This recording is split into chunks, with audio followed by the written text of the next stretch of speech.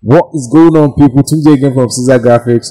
Welcome to my channel. If you're new here, don't forget to hit the subscribe button and remember to hit the notification bell so you won't miss any of my tutorials. So welcome to my how to use background series. Without any further ado, let's jump into today's tutorial.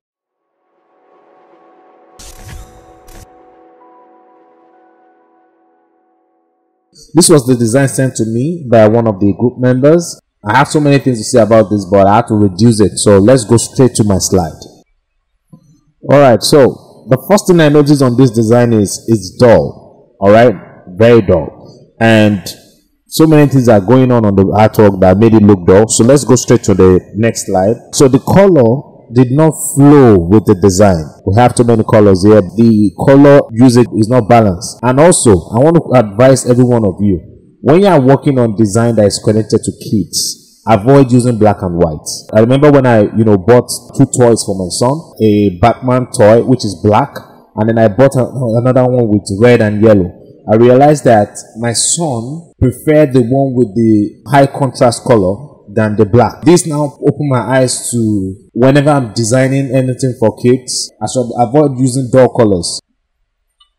The icons on the background does not flow with the theme of this artwork, because I can see something like a bicycle. This artwork is actually talking about harvest. So I can also see something like a compass. Icons used on the background are mostly used for back to schools. Alright, like if you're doing anything connected to school, that's when you're supposed to use icons like this. So the icons are not necessary. So when you're working on a project like this, my advice for you is to check out animation movie posters. Most of all these 3D movie posters, they are always best for picking colors, alright, when it comes to doing designs for kids. So I have, for projects like this, I mostly use colors from Toy Stories. Another option is Inside Out. Alright, if you check out that movie poster, you realize that they use too many colors and all these colors work with each other. So when you're working on a project like this, my advice for you is to check out those posters, pick your colors from there, and then add it to your projects. Let's go straight to drawing of the layout. Because this is going to be posted on Instagram, my frame is going to be square shape. I enjoy working on analog workstation because it helps me see the composition of the project before getting to my digital workstation. One other advantage of the analog workstation is you can create different options fast. You don't have to be a great artist to do this. Another thing is you're the only one that understands what you are sketching. Very funny. Now let's go straight to the color we are using. The color harmony we're going to be using for this project is the square. So I'm going to be drawing the theme on Illustrator, and then we're going to put everything together in Photoshop. So the message is, do a design for children's anniversary called Juvenile Harvest, and the target audience are the kids. So let's go straight to Illustrator and start putting things together. I already have my fruits and every other thing drawn. I would have loved to teach you guys how I did the drawing, but I'm trying to save time for the sake of this tutorial. I'm going to change the color of this to something more brighter. So I'm just going to click here, pick a color from here, and I'm going to make it brighter. Alright, and I say okay. Then I'm going to zoom in. So the color of my text is going to be white, because we're still going to change the color when we get to Photoshop. So I want to use something that will be able to pick the color when I get to Photoshop. Then I'll do the same thing for the juvenile. So I'll make this white.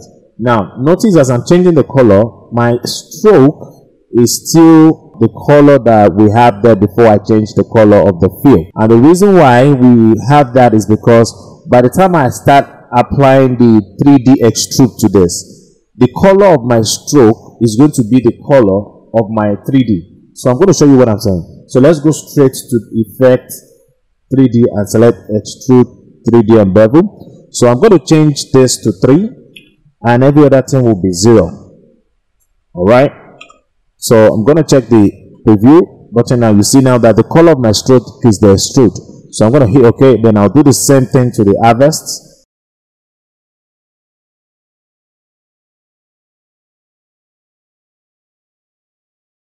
I'm going to copy this and I'll paste it in my project of Photoshop. So I'm going to open Photoshop now.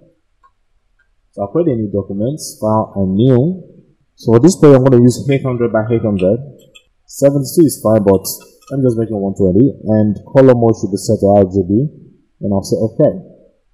Then we are going to paste the stuff we copy from Illustrator.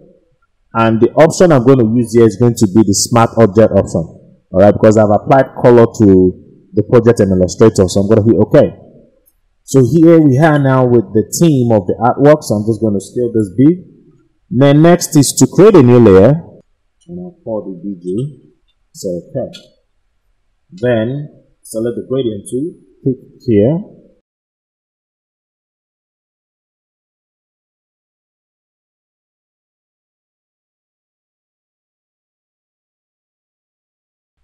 So okay. So next is click on the gradient tool. So I'm holding down shift now and I'll drag down. Alright, like so. Yeah, this is not bad. Then I'll make a new layer again. I'll fill this with white. So I'm holding down Ctrl Backspace and I'll move this down, select the eraser tool, increase the size of my brush and just clear off that part like so. Alright, so I'm going to select the layer of the theme. Then I'll use the magic wand tool here, zoom in and pick the color of the field. Then I'm going to create a new layer and call this, go to my foreground, just pick a color from here, like so. Alright, I'm going to pick a color from here and I'll click on OK. Then I'll hold on Alt and hit Backspace. I'll make another layer again.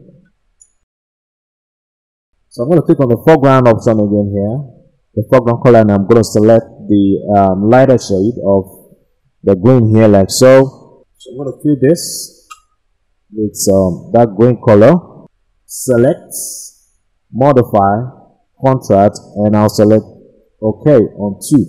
Hit the delete key to take out that selected area. I need to increase the brightness of this, so I'm going to hit the Ctrl L on my keyboard to bring out the levels.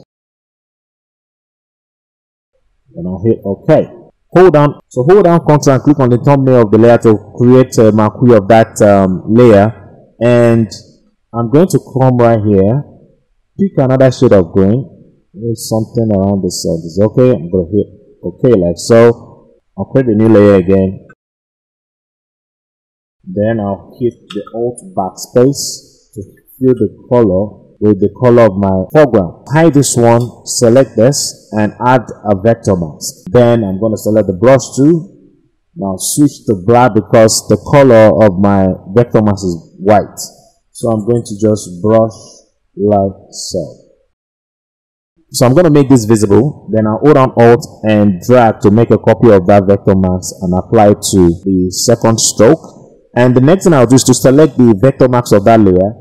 And I'll hit the Ctrl I and we have this. Then the next thing I'm going to do is to go down to the layer of the fill. Okay, so I'm going to hold down Ctrl for Windows users and Command for Mac users, and I'll click on the thumbnail of the JFill that we created earlier. Go to the gradient tool, come here and change the color of my gradients. Alright. Now double click here and pick. Let me pick this shade of green. Okay, and I'll select OK. I'm going to now just click and drag from bottom up like so. And I'll hit the Ctrl D on my keyboard. Hit the lasso tool. Create a new layer above all the layers. Here. The color of my background is white. So I'm just going to hit Ctrl Backspace to fill it with that color. And I'll hit Ctrl D to deselect it. And next is to reduce the opacity of that layer, and I'm going to hold on Ctrl to create a marquee of the fill layer, and I'll click on the Add Vector Mask button here to create this effect. Then next is to put everything in a group because we're going to be creating the one for the harvest. So I'm going to click Ctrl G and I'll call this. Then let's go straight to the one for the harvest. So we're going to do the same move we did with the juvenile.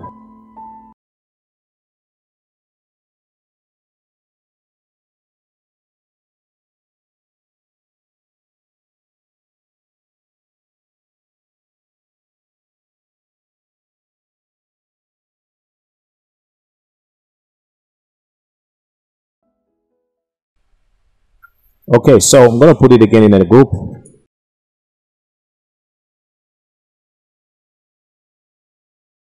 Okay, so why I always do this is to make my layer panel neat and simple. So I'm just going to increase the size. Okay, and I'll make a copy of this. Right click and convert it to a smart object. Then I'll go to filter, sharpen, and sharp mask.